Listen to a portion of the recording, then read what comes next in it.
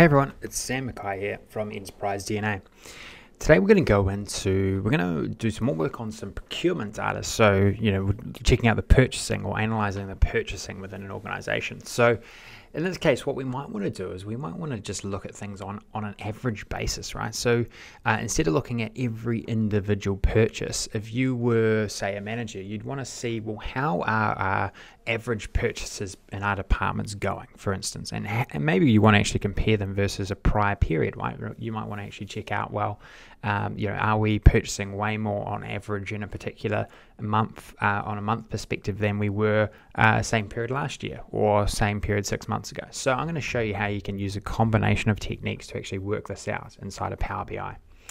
So I've already created a measure here which goes and calculates up the total amount of invoicing that we are doing. So what I'm going to do as well is I'm just going to quickly throw this inside a measure table just to make it a bit clearer. So I'm just going to put this inside something I call key measures. And I'm a big believer in these measure groups, so I highly recommend implementing them when you can. And I'm just going to move this one in there.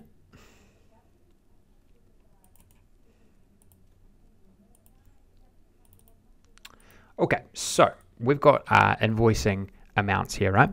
So now what we need to do is, well, we want to work out averages through time. So the first thing I'm going to do is I'm actually going to look through time and see what time frame we actually are making purchases. So we've got all the way from January 2015 all the way to January 17. So we need to work out, well, I want to work out, well, on a department basis, how much are we actually invoicing per month? So at the moment, if I went and grabbed this this invoicing total and I put it against if I went and found my department context like so and added it into the axes, so you see here that it's very easy. It's very easy to go and get total. So the total invoicing over time. And it's then very easy to overlay, say, a slicer from your data table and then change the slicer and say, okay, well, I want to look at a shorter time frame, and then that's going to impact the context, and then it's going to update your models or update the results in your models. But say, for instance, within this date context, you actually want to see, okay, well, on average in the months in here, how much are we actually spending? How much are we actually spending per department? So how do you do it? Well, it's not, from where we're at right now, it's not significantly too much. It's not too much more advanced from where we're at. It just takes an understanding of how to use the AVERAGEX function, and also what virtual table we want to place inside that AVERAGEX function.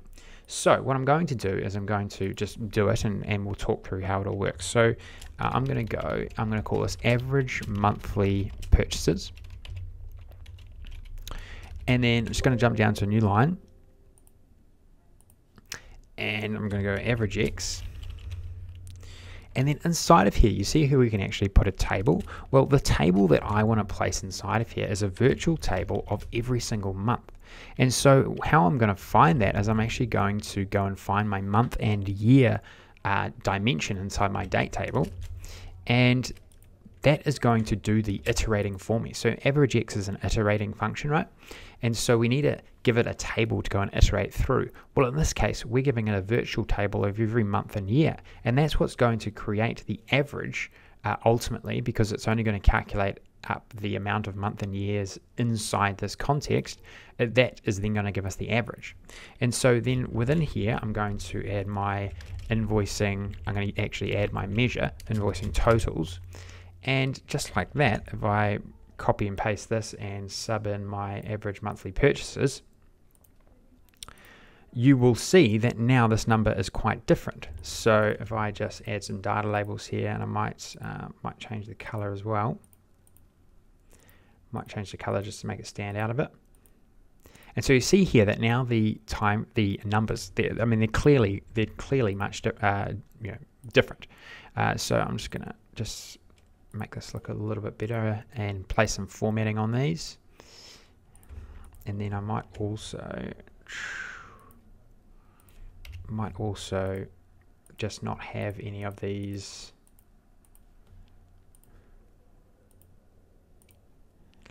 Cool. So the average obviously is much lower than the total, right? But this is what we wanted to work out. We wanted to work out, okay, well, what is our average spending over this time period versus over this time period that we now have selected. So if I go and move this, you're going to see that that average is going to change, right? That average is going to change. Now I also said, well, we could actually work out, okay, well, we want to compare, right? So it's all good just looking at the average, but what if we actually want to compare our average purchasing over this time period? Well, we might want to compare it to a time period before.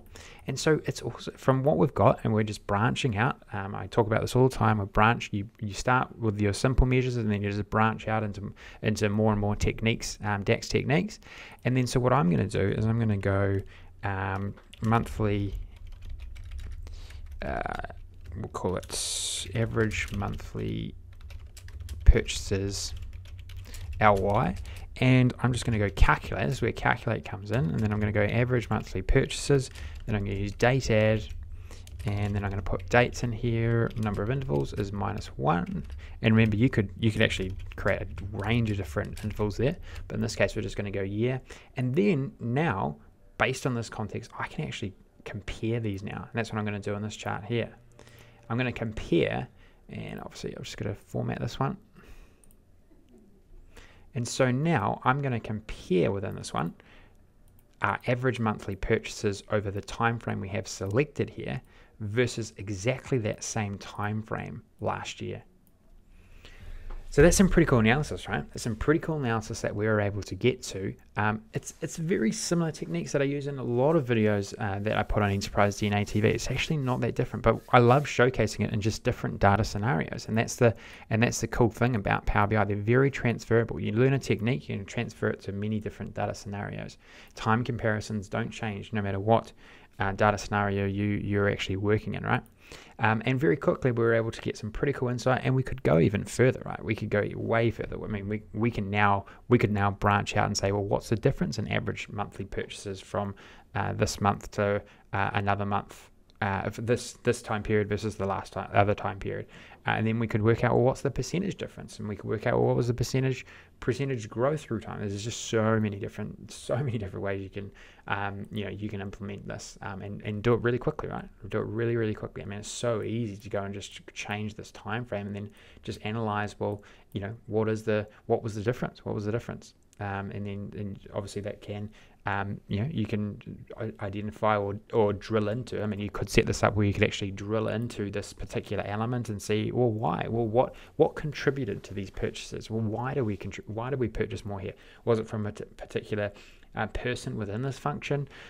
Was it because we needed to grow the ability of the function to do more, so we were investing more in what they were doing, more services, more training, etc. So the the insights go on and on and on. Okay, I'm going to wrap things up there.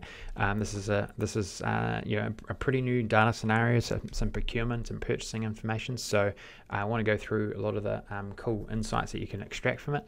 Hopefully you found this one really insightful.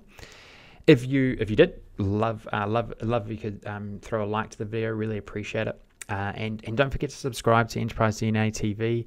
I go through a range of different reporting, data analysis type work and inside of Power BI, all inside of Power BI through Enterprise DNA TV. So and do that every weekday. So don't forget to subscribe.